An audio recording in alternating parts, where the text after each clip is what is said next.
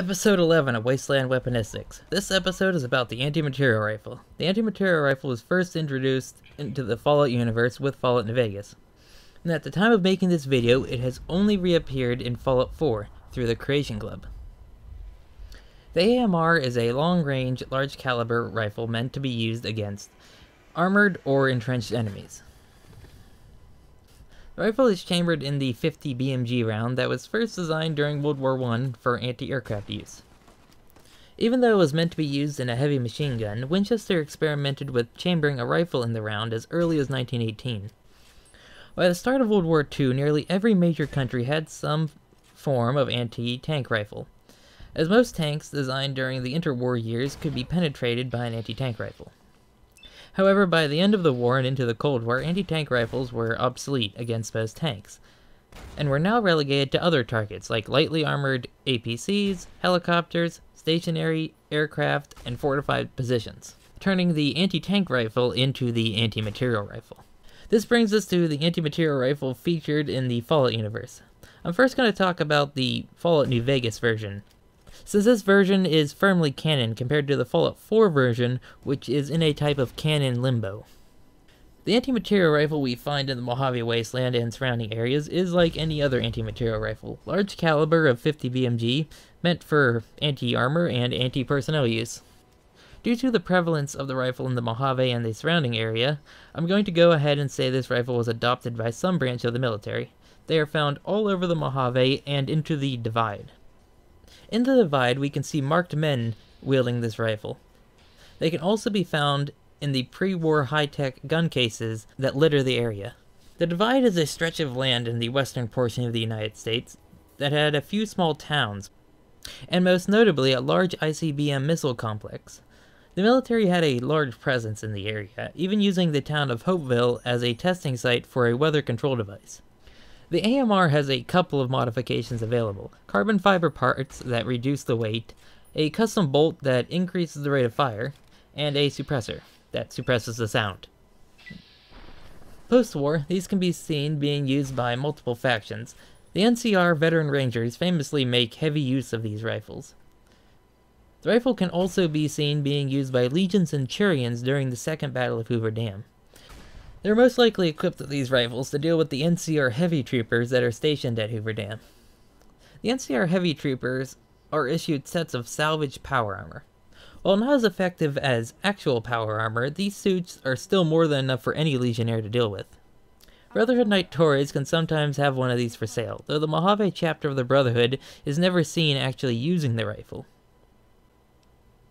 Lesser factions like the Tribal Whitelegs can also sometimes be seen wielding one of these. Now onto the version of the rifle that is found in the eastern portion of the United States, specifically the Commonwealth, Boston area.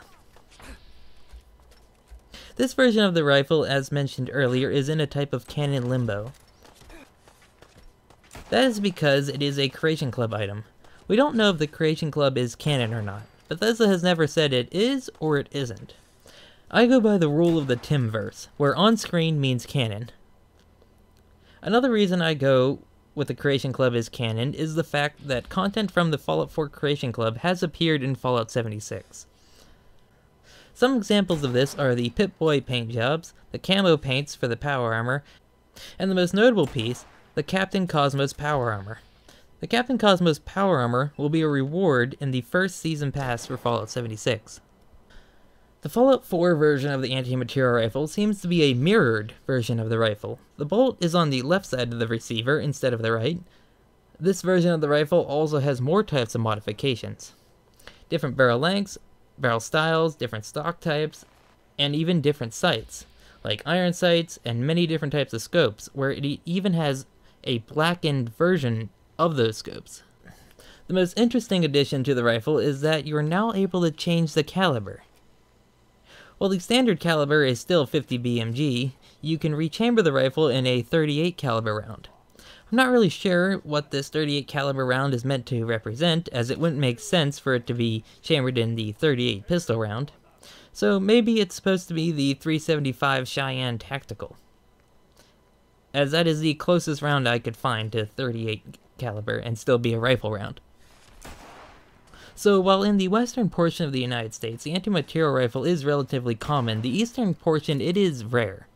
Very few, if any, of the factions can be seen using this rifle, and can only be purchased from 3 vendors in the game. Why there are so few of these weapons in the eastern portion is up for speculation. It could be cost, availability, gun laws, any number of reasons. The rifle is also not found in the Pit, the Capital Wasteland, the Appalachian Wasteland, the Midwest Wasteland, Point Lookout, or the non-canon Texas Wasteland. At least not at the time of making this video. It's not. There could be a chance Bethesda will add it into Fallout 76 in a future expansion, since they have added the New Vegas-style riot armor to the game as well as other weapons featured in older Fallouts, like the Plasma Caster, Gauss minigun, and Gauss pistol. At the time of making this video, there are 2 unique versions of the anti-material rifle. Both of these are from the Fallout 4 Creation Club. Despite these 2 rifles being unique, they don't have unique names. However, they do have unique models. The first is acquired from Daisy in Goodneighbor. It does more damage to animals, and the rifle is rusty and heavily worn. It has the phrase "Big Monster Killin' Machine" and several kill notches etched into the receiver. Why Daisy has this rifle is unknown. The other unique model is acquired from the Creation Club questline, the Paper Mirror. This is a very strange questline as it involves a magical book that can predict the future or maybe change reality. Not really sure how it works. But the rifle acquired from this questline is very unique, as it is a heavily engraved version of the anti-material rifle, with a floral design on the receiver and the words "New California Republic" written right below the ejection port.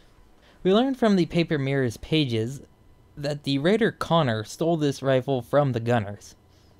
This does bring up a lore question. How did the Gunners get a rifle that belonged to a faction that is over 2,700 miles away? Did the NCR at this time expand significantly eastward? Or are the Gunners able to operate throughout the North American wasteland? Now, we do know the Gunners have access to vertibirds and are able to supply their forces with power armor, mostly just T-45, but power armor nonetheless. So, if they are able to operate through the wastelands, did they come into conflict with the NCR and kill an NCR ranger, then proceed to bring his rifle all the way to Boston, only to have it stolen by a common raider? Or did the NCR ranger make it eastward, all the way to Boston, and then join the Gunners, bringing his or her rifle with them? Or the least likely, and probably most boring reason, the magic book caused a anti-material rifle belonging to the NCR to spawn in a random gunner's camp for this random raider to steal. How this rifle really got from the Mojave Wasteland to the Commonwealth will remain a mystery, as I doubt Bethesda will ever reference this questline in an official capacity. This NCR rifle has the effect of penetrating, allowing it to ignore 30% of any target's armor. So this ends the lore portion of this video, and usually I go over how the weapon works before this. But I felt since this rifle is just a large bolt action, I really don't have to go into the detail of how it works, as there isn't anything really special about it. So for the real-life inspiration of the anti-material rifle, unlike other guns in the Fallout universe that are usually just combinations of multiple guns from real life, this is just the French PGM Hecate II, or Hecate. Hecate, or Hecate, however you say it, is an ancient Greek goddess, so I'm not really sure on the pronunciation. The reason this rifle was included in Fallout New Vegas, and I quote from Josh Sawyer himself, "I based the anti-material rifle on the Hecate II, because, honestly, I was/am sick of seeing the Barrett in games, and I think the Hecate II looks better." So there's no real reason for this particular gun to be in the Fallout universe, other than Josh was sick of the Barrett. So if you enjoyed this video, feel free to subscribe to this channel as well as my main channel, Trooper Fofo.